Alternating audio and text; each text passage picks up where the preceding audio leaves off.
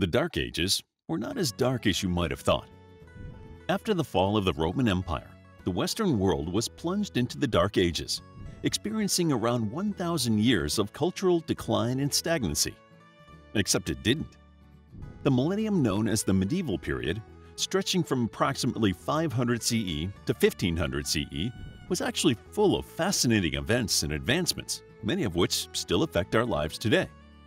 Here are the top 10 most important events in medieval history. Number 1. The Anno Domini calendar was invented. Anno Domini, usually shortened to AD, is Latin for "in the year of our Lord." It is sometimes referred to as after death, and this is a seeming misnomer since all the years before 1 AD are referred to as BC, or before Christ. During the early medieval period, a monk from the Eastern Roman Empire called Dionysius Exiguus decided that he no longer wanted to use the Diocletian years, which were currently being used in his area of the world. At the time, different countries counted their years independently, with each region having a completely different yearly system. Diocletian was a Roman emperor that was particularly cruel to Christians, so Exiguus was hoping to eradicate any memory of it. Exiguus established that his current year was 525 years after the birth of Jesus Christ. Thus, it would be known as the Year of Our Lord 525, although how he determined this year is unknown. This system did not catch on immediately, but Europe converted to the Anno Domini calendar by the end of the medieval period. Today, the world still uses this calendar to date the current year and global historical events. Nowadays, some historians have stepped away from the Christian connotations of BC and AD, using BCE and CE instead. The new abbreviations mean before current era and current era. However, the numbering of the years remain faithful to the calendar invented by Dionysius Exiguus. 2. The Treaty of Verdun. 43 years before this treaty, Charlemagne had been crowned the king of the Holy Roman Empire, a direct challenge to the Byzantine Empire. The treaty was essentially the dissolution of Charlemagne's empire by his warring grandchildren. This treaty was the foundation of many modern European countries. Charlemagne's heir, Louis I, had 4 sons. 3 of these were from his first marriage and 1 from his second. These 4 children were constantly vying for power, and his youngest, Charles the Bald, caused controversy in the family when Louis I granted him lands, much to the chagrin of his other sons. Louis I outlived one of his sons, and after his death, his 3 remaining sons divided the empire amongst them. Charles and his half-brother, Louis the German, forced their oldest brother, Lothair, to sign the Treaty of Verdun in 843 CE, which divided the land between them, rather than the empire passing to the eldest alone. The Western Empire was given to Charles, the East to Louis the German, with the fertile lands of the middle going to Lothair. Eventually, the territory belonging to Charles would become France, and Louis's country became known as Germany. But the prized land belonging to Lothair, known as Lotharingia, fragmented. These lands would eventually become a part of the Netherlands, Belgium, and large parts of Germany, France, and Switzerland. 3. The invention of gunpowder. While experimenting with elixirs in an attempt to lengthen life, alchemists in China found something that would cut short a great many lives in the centuries to come. In around 850 CE, Chinese scientists accidentally invented gunpowder and changed the course of history as we know it. References to gunpowder had been made in China before this, but this was the first time it was realized for its properties. The Chinese used this explosive new substance to expel the Mongols from China. It is now thought that it was the psychological as well as the physical effects of this seemingly magical weapon that helped to defeat the Mongols. Gunpowder remained the best-kept secret of China until the 13th century, when the science behind it traveled up the Silk Road to the Christian and Islamic worlds. By 1350, the English and French armies commonly had cannons as part of their arsenal. Gunpowder was responsible for the fall of Constantinople in 1453, when fortifications that had been impregnable for centuries crumbled. Gunpowder is still used in military applications today. But gunpowder didn't just change the way we fought wars, it changed the way we celebrate. New Year's Eve, Independence Day, Eid al-Adha, Diwali, and many other occasions would look very different if it weren't for this medieval invention. 4. Ibn Sina writes the Canon of Medicine. Ibn Sina, also known as Avicenna, was a Muslim philosopher, physician, and scientist. Born in 980 in modern-day Uzbekistan, he became influential and famous throughout the medieval Islamic world. Ibn Sina was something of a child prodigy, having memorized the Quran by the age of 10 and beginning his studies of medicine at 16. After mastering the discipline while still in his teens, he was able to cure the Sultan of Bukhara. The latter, in gratitude, gave Ibn Sina access to the Royal Samanid Library, which further opened up the world of science and philosophy. Ibn Sina began writing at the age of 21 and authored numerous famous texts. In 1025, he completed his 5-book canon of medicine, Al-Kunan fi al-Tib, one of the most renowned series of books in the history of medicine. Hailed as the father of early modern medicine, his texts were the dominant source of study throughout Europe and the Islamic world. The canon of medicine was in use in some areas well into the 19th century. 5. The invention of movable type. Many people will cite the Gutenberg printing press in 1439 as the first instance of movable type that would start an information revolution in which books could be easily printed and distributed. Movable type allowed books to be produced cheaply and quickly. Before the printing press, books in Europe were either transcribed by hand or printed from wood blocks that contained an entire page. However, movable type had already been invented. In China, around 1041, Bai Shan came up with the concept of movable type. He put Chinese symbols into porcelain clay, which he then kiln-fired. The characters could then be arranged and rearranged to print messages onto silk.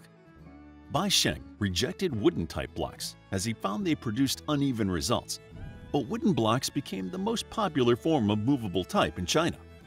Historians suppose that this may have been because the wood blocks were easier to produce than the porcelain ones.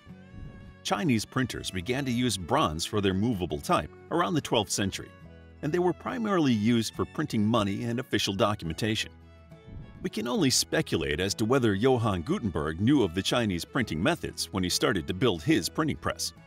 Whatever the case, the invention of movable type led to shared knowledge and increased literacy worldwide. However, this did not happen in Gutenberg's lifetime. Unfortunately for Johann Gutenberg, he had created a mass production method for a product that had a minimal market.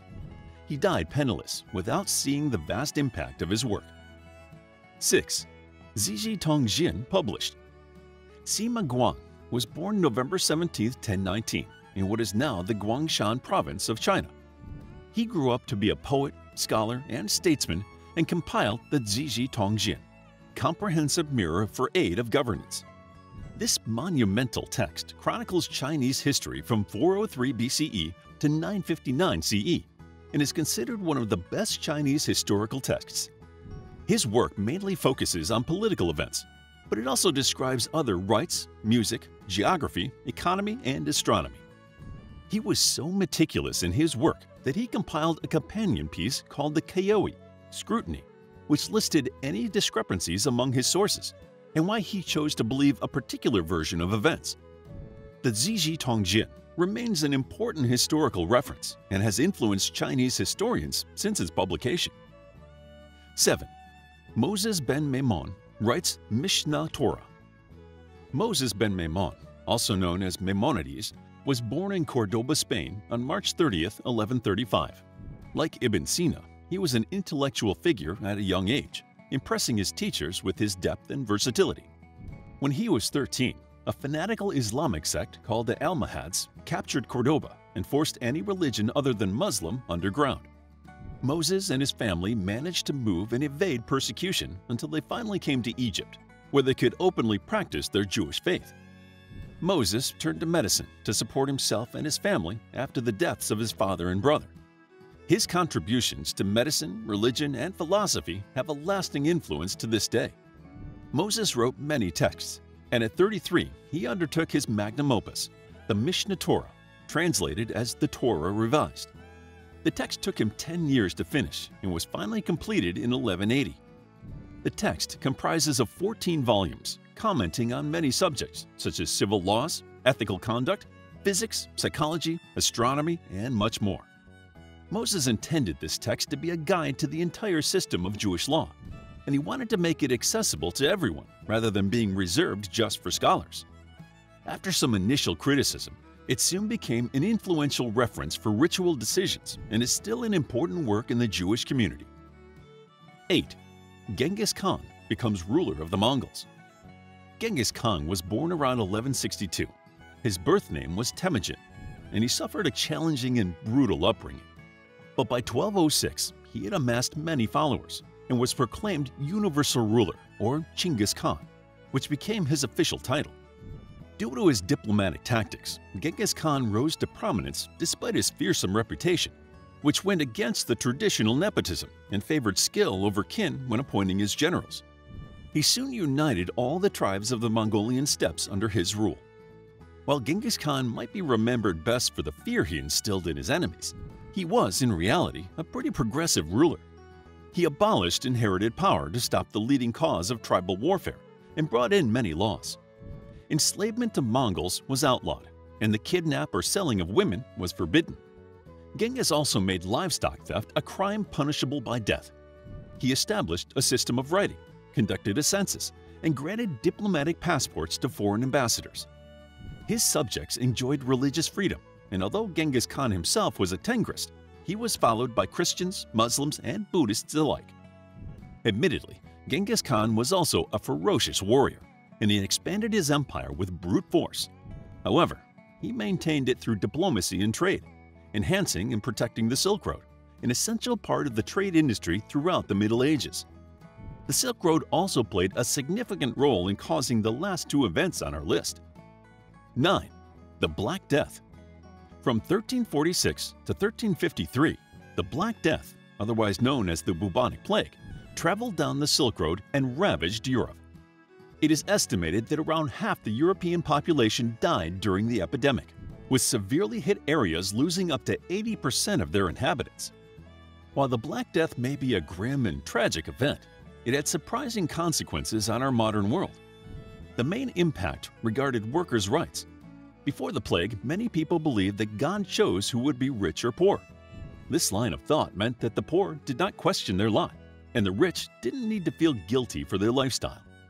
Peasants were in abundance, so the competing workforce dared not assert any demands on their employers. After the plague, the rich and poor had died indiscriminately, and the once surplus labor supply had dwindled. Workers started demanding basic rights and the end of serfdom.